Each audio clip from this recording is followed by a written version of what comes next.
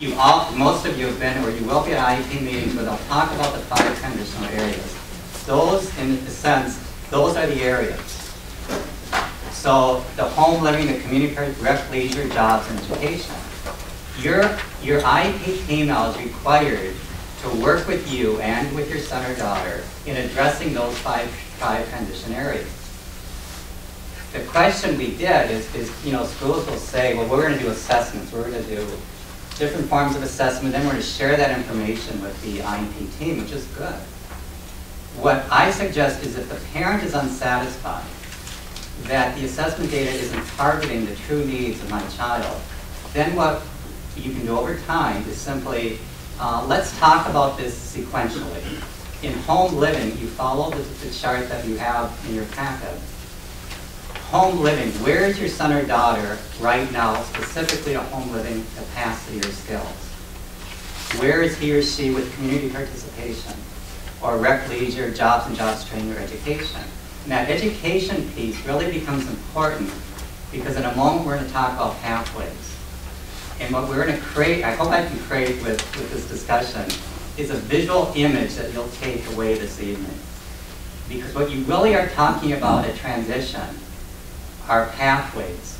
And you have to, as a parent, determine with your son or daughter what pathway that's going to be. The key challenge is to ensure that students with disabilities have access to full participation in post-secondary education. We focus on the future. If we intend to truly provide productive outcomes for students with disabilities, then it's time to focus on the goal of transition. The focus begins with understanding the transition pathways. This is now where your discussion has to be. So if you're going, your next IEP meeting, if your child is on a transition plan, think of the pathways, which is really a focal point of your discussion. And Stephen Covey wrote a book several years ago, and in the book, he talks about you have to start thinking about certain possibilities in life with the end in mind. So when you're at a transition meeting, what you really are saying to yourself is, where do I see my son or daughter when they're 22 years old? You start with that kind of framework within your mind, and then here, rather than reading all of this to you, you start seeing what the pathways model is really getting to. Here are the pathways. In life, you have 4 pathways. At those IEP meetings, you have 4 pathways. One is academic, meaning that pathway is going to lead to college. So if you say at those IEP meetings, I believe, let's just say, I believe my child, whether my child has Asperger's, LD, or whatever condition that may exist, I really believe with certain accommodations, my son or daughter can be successful in college. We are going to create an IEP that is going to take my son or daughter in that direction or along that pathway. The second pathway, which is another really good option, is the career technical training pathway. You don't necessarily see your son or daughter getting a liberal arts degree, let's say, but they do have the capacity, the interest, and maybe the desire that they've already shared to maybe go to a vocational school. But always say, when you sit at an IEP meeting, how is my son or daughter doing on the pathway of leading towards to a technical college opportunity or to a liberal arts opportunity? And then what you're going to do is you're going to have to look at that IEP and say, for instance, at that academic level, if my son or daughter is on the pathway to go to college, what's the most significant part of that IEP that you can make sure that, with the content of that IEP, what do you want to see in there? How many of your students have a standard-based IEP? And that's been required since 2004. Remember when No Child Left Behind was passed, all those standards were created. And what the standards were in the state of Minnesota is every child will achieve those standards, right? That includes our students with disabilities or with complex learning needs. So what the law said at the time was, we will write IEPs based on those standards. That's a standards-based IEP. Now, if you really want to annoy your IEP team, go to the next meeting and simply say, could you kind of point out to me where the standard-based IEP is? to where the goals are? Because remember those goals, if my son or daughter's pathway is to college, what do you think the rigor of that math class should be? Should it be a low-level math class? Or should it be a math class that approximates the standards of a 12th grade student or of a 10th grade student? That's what you want. Now you're going to say, well, my son really struggles with math and he only has 5th grade capacity. Okay, he has 5th grade capacity in math, but where is that math skill aligned to the standards of a 9th grade student?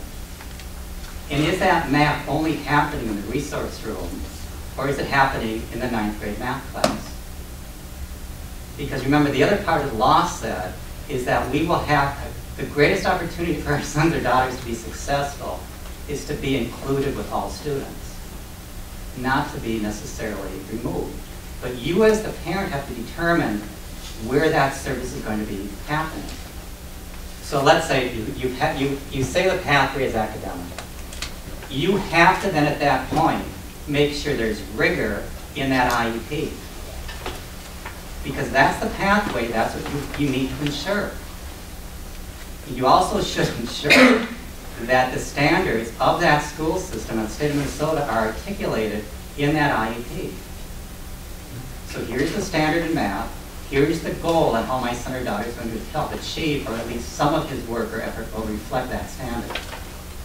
The second pathway is career technical school. Employment does not necessarily mean the absence of going to post-secondary training, but it really is a pathway that could have possibilities for a lot of our sons or daughters. And then the final one is support setting, where both rehab services may be what you'll have to access. Your IEP team should help you with that. So there you have the pathways. You as a parent need to articulate to the IEP team, what pathway is my son or daughter on? It now needs to be determined. And then somebody said to me, like, that pathway changes. Yes, it does. But somebody needs to bring it up. And if you bring it up and say it is going to be college, then you have to understand, and I've given you a lot of things to read tonight, that that's hard work, but it's still possible. And I've worked with hundreds of kids where we thought, especially students with emotional behavior disorders, they were fun. But we actually were successful in getting students, even of those complex needs, of going to post-secondary schools.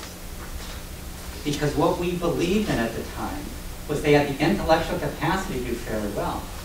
They were lacking the emotional capacity to do it better. So what we did is we dealt with their emotional needs. And some actually have gone on to school. All right. The pathways and levels of support. Here's self-determination. Has anyone talked about that in an IEP meeting? That's the most critical need of your sons or daughters. What's self-determination within, what do you think that means? Anyone? Where they get, how much they can actually put into this, how much they can decide what they... You know, it was funny, I was sitting with a student once, and says, he was like 16 or 17 years old. He said, Piersek, I was probably a lousy teacher. He said, Piersek, I probably can't use his language. What in the heck is an IEP? He's been on IEP for 8 years. And we never invited him to the meeting. You see, and then you think of self-determination, it's the capacity to understand perhaps who you are, what your strengths and needs are, and be able to some way articulate that. And you should be able to do that. So then what I thought is, okay, well, I wasn't very good at that point, but John, no, whatever his name is, he reminded me I wasn't very good. So we started inviting people, but then what was happening now, what's happening in terms of where do a lot of our kids graduate towards? What is the one skill they need after they leave school, whatever it might be?